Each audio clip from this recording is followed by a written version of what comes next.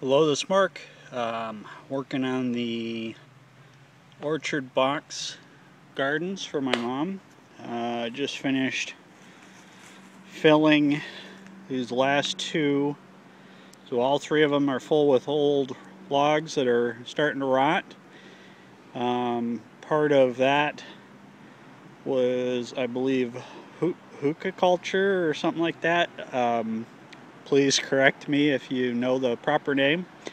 So I'm going to have these three with the wood in it. We're going to put dirt in on top, and she'll be able to garden with that.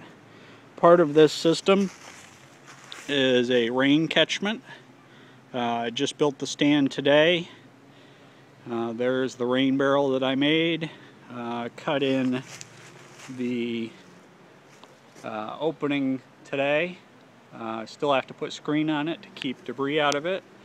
The next step in this process, which I will shoot another video of, is to put rain gutter on the back of this shed. And then that'll feed into this barrel. The barrel is approximately 30 inches off the ground. Gives a good height so you're not bending over to fill it up. And then all of these bins are approximately 29 inches tall. So when the dirt's in them, not a huge amount of bending over to work the gardens either. So just wanted to let everybody know what I'm working on right now. Oh, one other thing. This fourth bin, my mom has decided she wants to make a compost bin out of it.